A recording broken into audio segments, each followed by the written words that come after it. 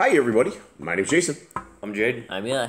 And we are the Yahuwah and the Torah channel, and we thank you guys very much for being a part of our family, for being a part of this little itty bitty tiny reading that we do every single day. And we hope that you guys are in the Torah. We hope that you guys are in covenant with our Creator. And what does that mean, Jade, being in Torah and being in covenant? It means following the law, statutes, commandments. It means obeying what we have been told in the first 5 books of the Bible. It means being in the covenant that Yahuwah made with his people, the people of Israel. If you want to be part of the Hebrew, if you want to be part of the Hebrew nation, Yahuwah's children, Yahuwah's chosen nation, then you obey his law, statutes, and commandments. That you join in the covenant that he made with his people.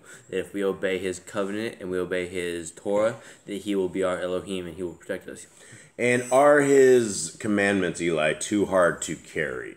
No, not at all. They're not any commands that are too hard. Don't eat the blood. Don't eat pork. Didn't honor the Shabbat. Nothing is too hard to keep. Don't beat up old people. Is one thing, right? Wow. There they go. And so that's the dogs. They just all ran away. Okay, so we don't beat up the old people because we don't harm the disabled. We don't do anything like that. I'm just listening to make sure there's no breakouts outside. All right, so here we are, everybody. The dogs are all gone. Eli's gone. Mr. Cole's gone. They are chasing the dogs. Guys, this is the greatest translation, English translations that I believe has ever been produced. It's 14.5 font. It's a little over 3 inches on the spine. This is a very large book. It's 3,153 pages, has 103 books that you will not find anywhere else. There has never been a book in the biblical world this big and with so many books, everything with this restored. You will not have another opportunity for this. And so this is it's $70, and for every purchase that we get, we are hoping and trying to get 1 full scriptures into our brothers and sisters in chains. And so this is what this entire ministry is about helping our brothers and sisters in chains, helping them find a better way forward. The dogs are all popping in here, so they're probably going to make some noises as they're coming in here. And guys, the brothers and sisters in chains is the greatest ministry that anybody could help support, because our brothers and sisters in chains are the people who will hopefully be the most receptive to all of these words because of their predicament, where they are at, where they are stuck. And when people have their freedoms taken, they become different. Some get hard, some people get soft. But the best way that we can ever get to these guys is by getting in the word of our Creator and praying that Yah will help them to open this book and to read this manuscript. Guys, these downloads are absolutely free. Everything we have is completely free. The word of Yah is to be told, it's not to be sold. And this is why we gave out everything that we had absolutely free of charge, always. And so you guys, there's over 13 downloads a day. And when you look at a consistent download, that I believe is what you would call success. Getting 13 scriptures into everybody's hands every single day, day after day. And so hopefully, 1 or 2 of these people that download this will actually read this. Maybe all of them. I would hope all of them would. But a lot of people just take it and they'll put it in a collector's bin on their computer, this is a collector's book. This PDF it's not available anywhere else. There's nobody that's ever done a PDF like this and given this stuff away. So the word of our Creator is in front of us at all times. Guys, also, we're very, very excited. Today we will be releasing a brand new book. It's called Traditions of Men. It has been a complete rewrite of the horrific book Vain Traditions, which was put out by the Hallelujah Scriptures, and inside the Vain Traditions, they completely corrupted that entire book. So Miss Nicole has been working for about the last 4 or 5 months, recreating this, getting all the images, finding out all these messed up things in this book. And this book called Traditions of Men, it will be a very, very good book. It is something that we hope everybody reads. We will have a free PDF for that as well. That will be available today, hopefully, once we get the dog baths done. But it will be available right here. It will be available at Yah Scriptures with the rest of the Amazon books. You'll be able to get it on Amazon. There's a couple different places to do it. The book on Amazon is full color, which I don't think you can get a book that's actually full color.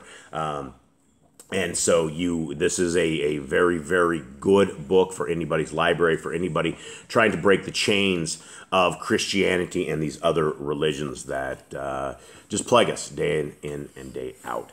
Okay, Jade. what you got for us? What has happened to this point? Give us a recap, please. David sinned. He took another man's wife. The wife he took, she lost her child. They lost their child. David was forgiven by Yahuwah after the child died. Joab went and waged war on cities. He told David to come and take the city in his name because it's not really named after Joab. Then Absalom went and defiled his sister. David heard about, or not Absalom, but Ammon. He went and heard about it. It was Absalom's sister and Ammon's sister. And Absalom found out about it. David found out about it. David didn't do anything. He said he was wroth. He just sat there being angry. Absalom went and killed him 2 years after that. And he and his brothers went and he set up a trap for him. They went and killed him while he was drunk. And then Absalom has fled to another city. Yeah, and King David didn't just, it wasn't one sin. King David broke many Torah commands during this whole adulterous expedition that he went on. Okay, Eli, you have anything else to throw in with this? I don't think so. Okay, are you ready? Yep. All right. And Joab, son of Zeruiah, knew that the heart of the sovereign was towards Absalom. And Joab sent to Tekoa and brought from there a wise woman and said to her, "Please pretend to be a mourner and put on mourning garments, and do not anoint yourself with oil, but act like a woman who has been mourning a long time for the dead." Okay, why don't you think he wanted her to put on and do not anoint yourself with oil? Why wouldn't he have her do that?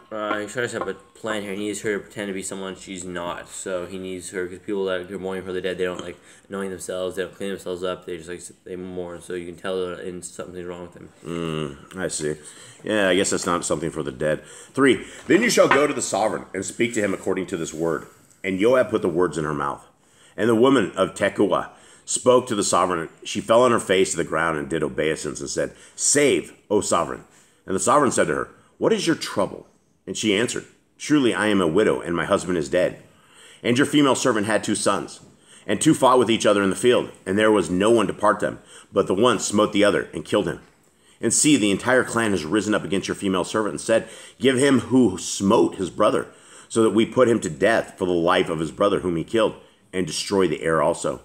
Thus they would extinguish my burning coal that is left, and leave my husband neither name nor remnant on the earth.' And the sovereign said to the woman, 'Go to your house, and let me give orders concerning you.' And the woman of Tekoa said to the sovereign, 'My master, O sovereign, let the wickedness be on me and my father's house, and the sovereign and his throne be guiltless.'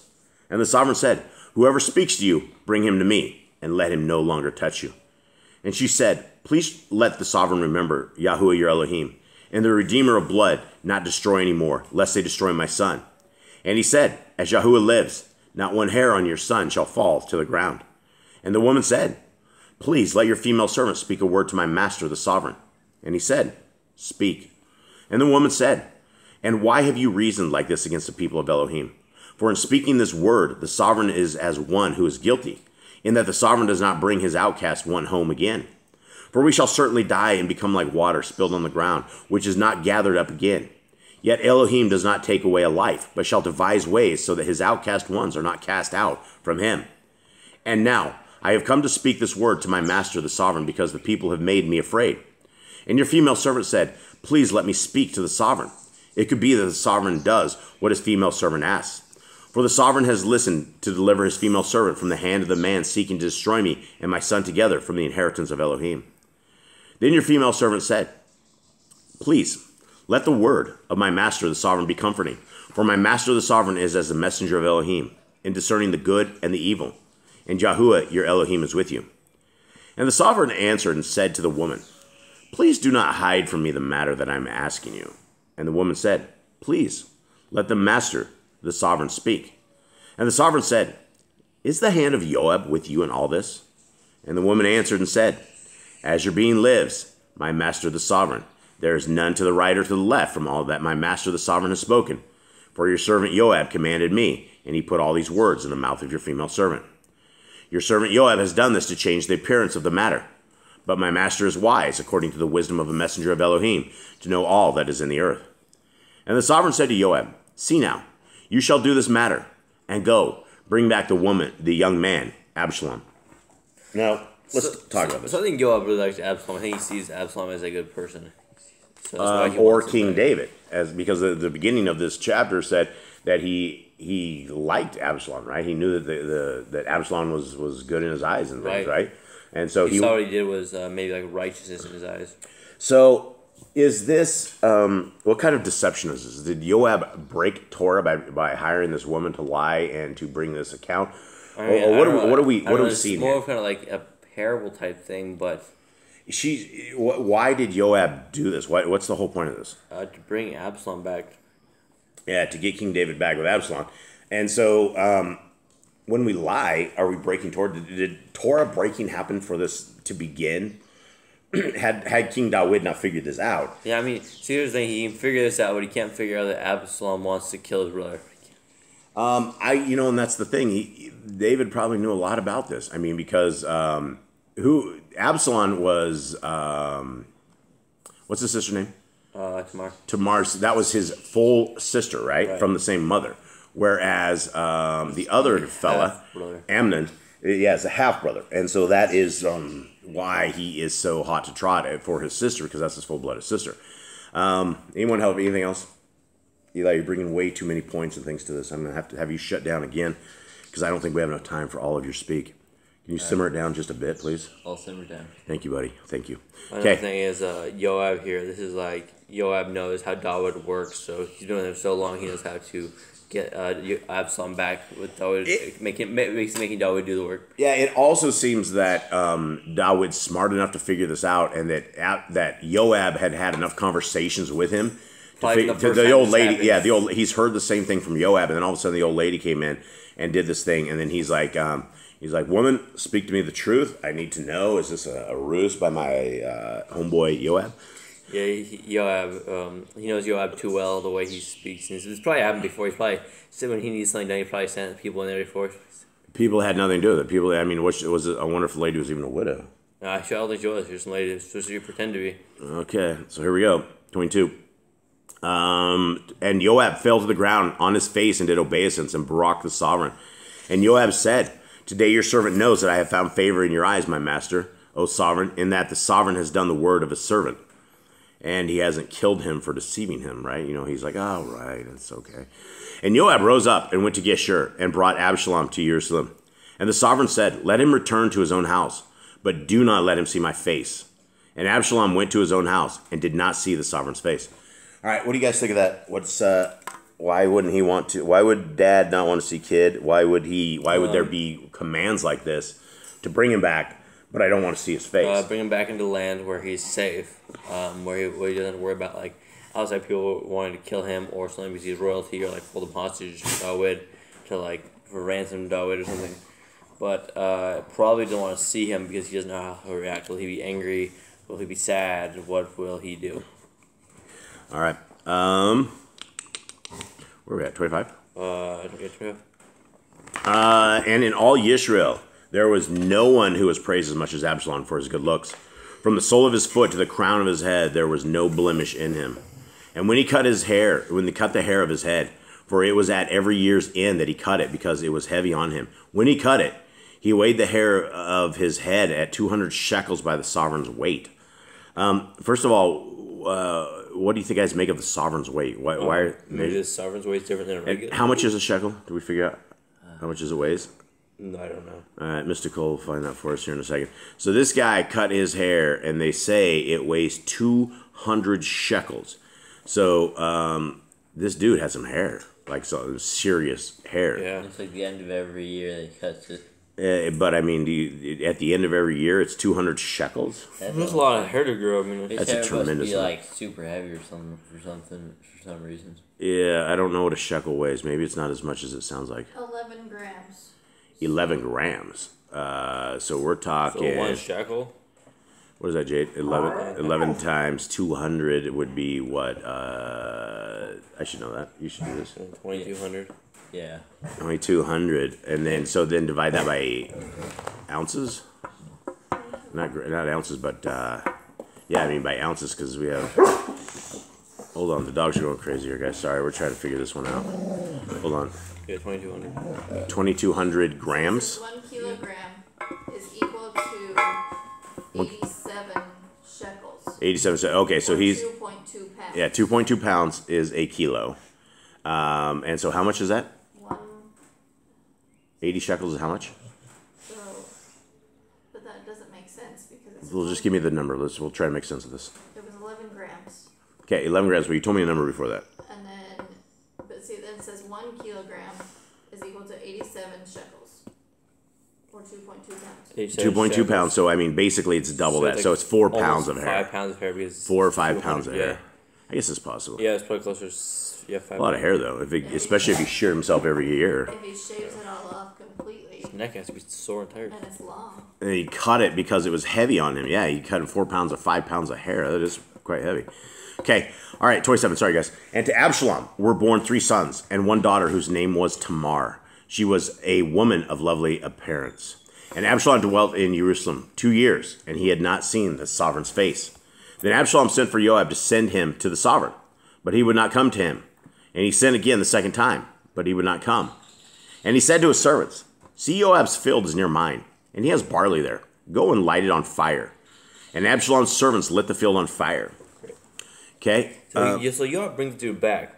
Joab can't get you. This is like David doesn't want to see him. Joab tries. It's like a spoiled, rotten son. And then he goes like Joab's field on fire. Like Yeah. Joab's the guy who wanted to bring him back. Yeah, no, Joab was bringing him back for King David. I believe that. Okay.